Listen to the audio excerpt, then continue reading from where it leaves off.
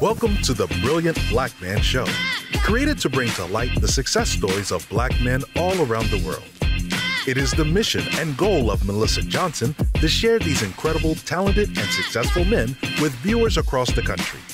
Wake up, America, and listen to the interviews of these strong black men who are making a difference in their family, community, boardroom, and the world.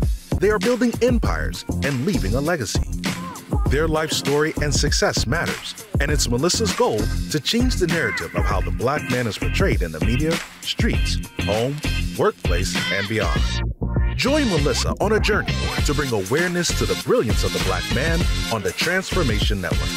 Follow the interviews as these men speak on the importance of entrepreneurship, education, financial literacy, legacy building, and building black businesses within their communities. Now, here is your host.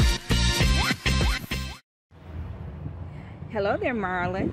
Yes, how you doing, Ms. Johnson? I'm fine. This is Marlon Reid from Marlon Reid Production, the author of The Diary of a Changed Man, his autobiography. He's on set filming today. How do you feel about all of this? Man, I'm so excited, Ms. Johnson. This is like a blessing, a dream come true, just to be able to really show God's glory through my story is the objective to, that's the message that we're trying to bring through this film. Yeah, so. Wow. What a great message. I read some of your book. I couldn't get through the whole book, but I read a lot of that book, and the first thing I could say was, wow. I just could not believe it. You never know a person's journey and how they got here, and so I was truly amazed because I'm on the other side, so I see where you're at now. Yes. Yeah. But for you to come from that place and to be where you're at now is a blessing from the Lord. And it shows His power in our lives. Amen. That He has purpose, He has destiny for us, regardless of how we're born, regardless of our parents, regardless of what we may deem to be mistakes. Yes. God can turn all of that around. When He says all things work together for our good, there's a message in that. And it has definitely worked together for your good. And I'm a living witness today to see this changed man. Here he is, the changed man. Diary of a changed man. Yes. And so I love redemption stories. Amen. I really love how someone can go on a journey of transformation, because I know transformation is not easy. Not at all. It's hard work to be transformed into the person that God would have you to be. But look at you now, and so you're a testimony to other people that are on this journey. You do not have to stay where you're at. You can be also changed by the power of God. You have to want it. You have to desire. You have to go and get it. And you too can have this transformed life. It's just changing from where you're at to where God wants you to be. It's just a change in direction. So I'm just encouraged on today. So excited to share your story. This is not the interview. We're just giving you a little taste of what the interview will be like. We're going to interview hopefully a couple of hours from now. We're on set, so I'm just watching them film his movie. So what do you think about the film while I have you here? What do you think about the film? It's coming along so great that, all the great actors. I was blessed to be able to have on my first time doing the film and doing my story that has so many super actors like Trey Chaney and Miss Kimmy Workman, and Antoine Jones and Barry Austin. These some great actors that already have films out. So to be able to be blessed through their talent, the actors and actresses, I'm excited. Started this in 2014 when I used to go out on the streets in Philly, speaking around, the city on violence and, spreading the gospel of Christ. And I used to always get asked about a book. So it started in 2014 with just the thought. And then here we is, 2017, the book came out, The Diary of a Changed Man. And here it is, 2022. We filming the film, the short film, which is a 2-part film. Wow. And I'm blessed. I'm blessed, Ms. Johnson. Wow. God is, when we say God is amazing, you know, you're looking at me, you're looking at Ms. Johnson, and everybody else that God touched and blessed. You know, it's real. It's real. The power of prayer, you know, the belief system, you know, ministry is real. Please believe that. Yeah. Thank you. And it's just so many stories that I can get from your story, if I can say it that way. Yeah. So many practical applications, I'll say it that way, that you can take away from your story. Yeah. And the one that I like to take away is, again, the redemption part. Yeah. I think about how you were born. I think about... I mean, when I read it, I was just... Peace to my mother. Yes, I was just like, wow. And, you know, sometimes we just don't understand the decisions that our parents have to make, why they did what they did. Yes.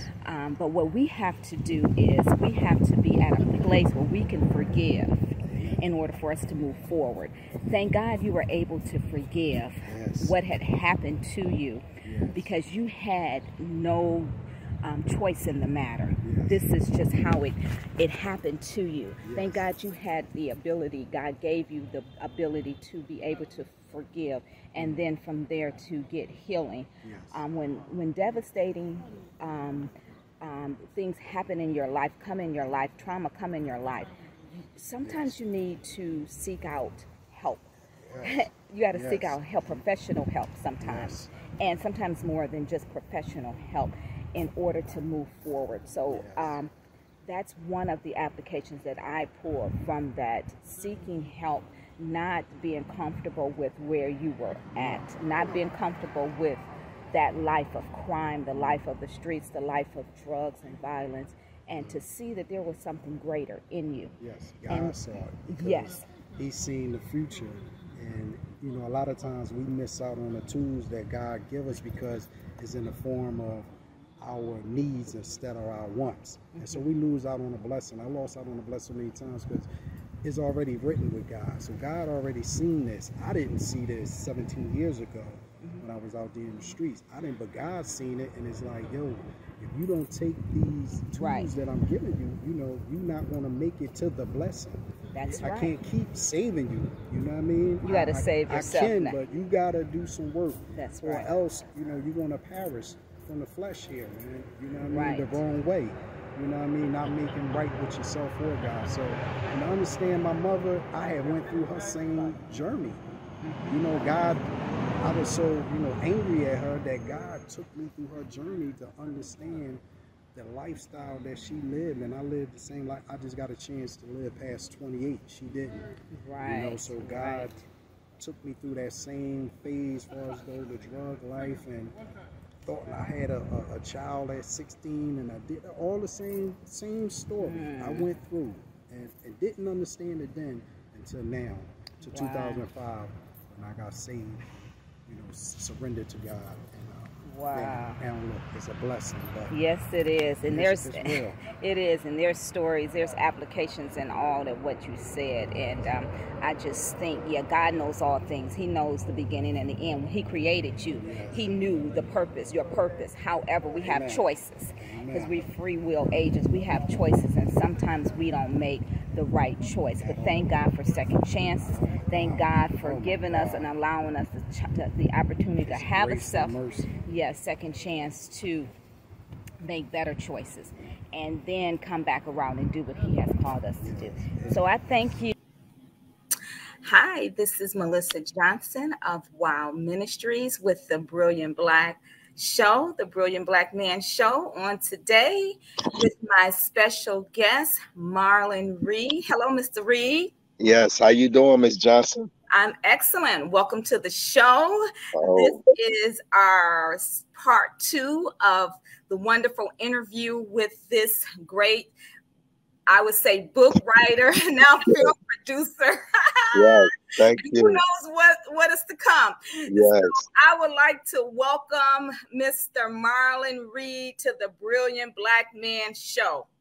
Welcome to the Brilliant Black Man Show, created to bring to light the success stories of Black men all around the world. It is the mission and goal of Melissa Johnson to share these incredible, talented, and successful men with viewers across the country. Wake up, America, and listen to the interviews of these strong Black men who are making a difference in their family, community, boardroom, and the world. They are building empires and leaving a legacy. Their life story and success matters, and it's Melissa's goal to change the narrative of how the Black man is portrayed in the media, streets, home, workplace, and beyond.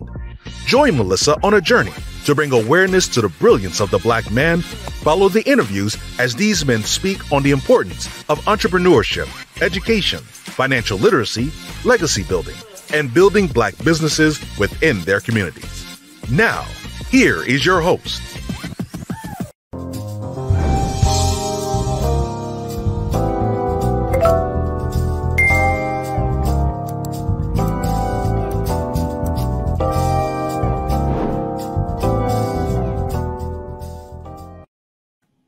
And welcome back to the Brilliant Black Man Show. This is Melissa Johnson, your host of Wow Ministries. And my guest today is none other than Mr. Marlon Reid from Marlon Reid Production. Welcome again to the show. Thank you. Thank you again, Brilliant Black Man fans and viewers. Thanks for having me. And thank you, Miss Melissa Johnson, for, having me on your show as well. Honored. Well, it's my pleasure. It's my pleasure to bring your story, your success to the world. So I'm just so excited about the interview on today. We started this interview a couple of weeks ago on set at the Diary of a Changed Man. It was actually filming. And so we started it. We did something a little different. We were on set there, and it was a blessing to meet the producer of the show, some of the actors that was portraying some of the characters that's in the book of the Diary of a Changed Man, as well as to see Mr. Marlon Reid in action. Yes. Behind the camera. So it was a privilege for me to get some of that footage. So this particular show is just a little different from my other shows.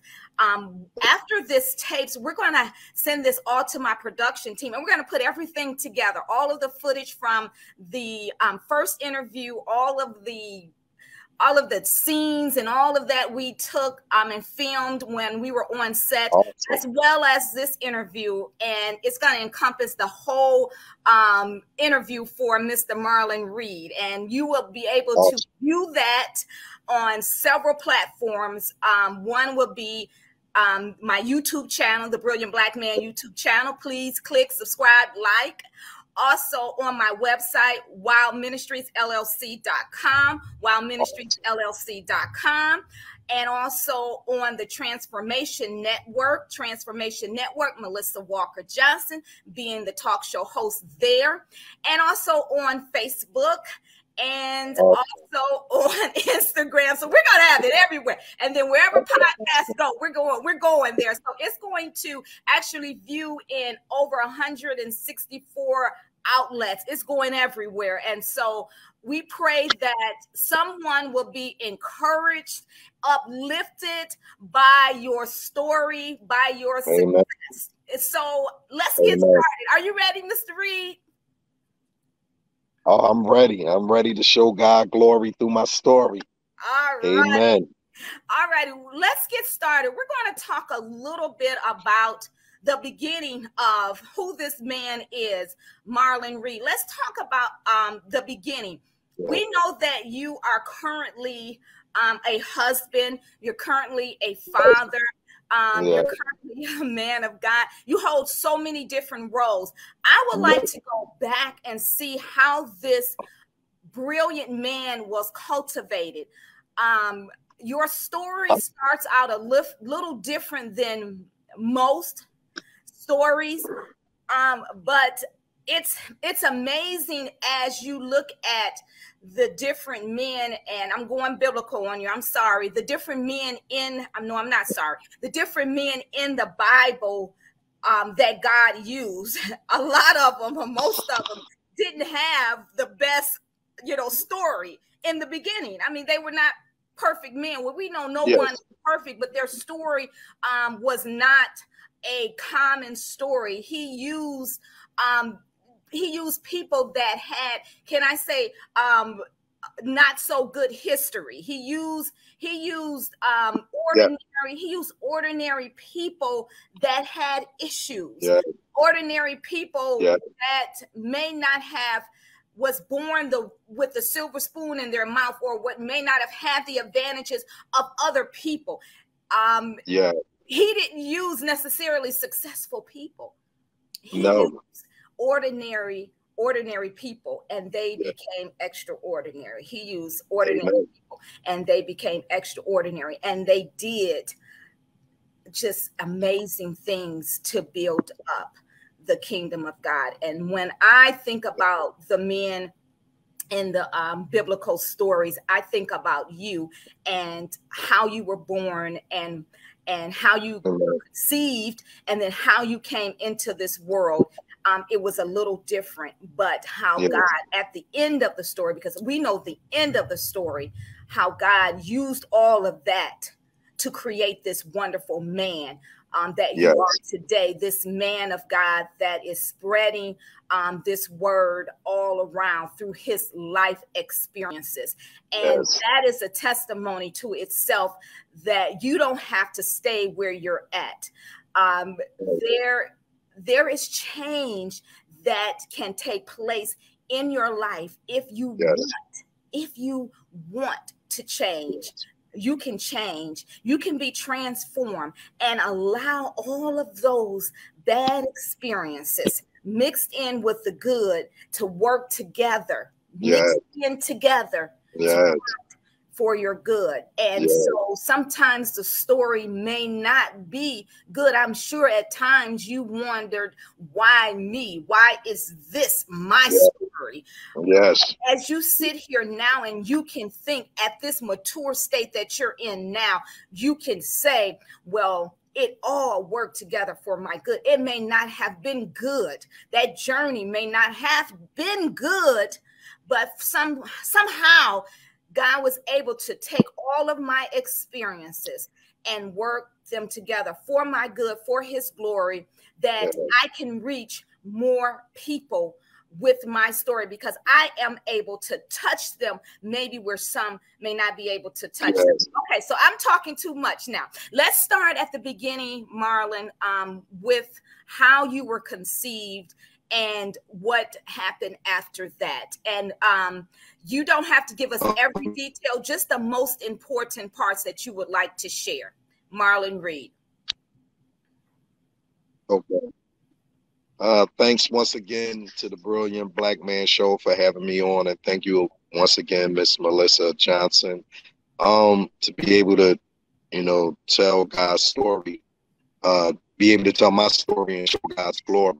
It all started with me being conceived. My mother slept with her sister, you say baby father or boyfriend, and that's how I was conceived. And he already had 2 children by my aunt, so that make us cousins and brothers all at the same time. And she was young and she was on drugs at an early age, and having me at 17 and out there running the streets and being wild. So she gave me to my grandparents, and they took me on and raised me. And but it always was a constant battle with her and them, because she's still saying I was her son, so she can come and take me whenever she wants to. So that was like a always constant battle with her and my grandmother, arguing, fighting back and forth, not physical fighting, but as far as though like arguing, back and forth. And it used to like bother me real bad, because my grandmother say bad things about my mother, and my mother say bad things about her. And 5 years later she had another son, and she wound up keeping him, and I used to wonder why you didn't keep me, and and just jealousy, and I felt alone, and just out of the ordinary, man. And it was just one thing after another happening in my life. And to speed it up, around 11 years old, my mother passed away from HIV. and excuse me, I got a chance to see her. You know, the hospital was fighting back then in '87 not to let me in, because I think back then you had to be 14. I was 11, but they let me up to see her for a few minutes, and you know, later on that night she passed away. So I was just like really struck, and excuse me, I was really struck. And then, you know, at her funeral, the man that I always looked at as my uncle, you know, he stepped up and told me he was my father. And you know, I wonder why my grandmother used to always cuss him out and tell him he's no good. And I'm like, that's my uncle. He don't have to do nothing for me. You know, he got to do stuff for his children. And then, you know, that really devastated me. And I went home after he told me that. I went back to my room and I started talking to God.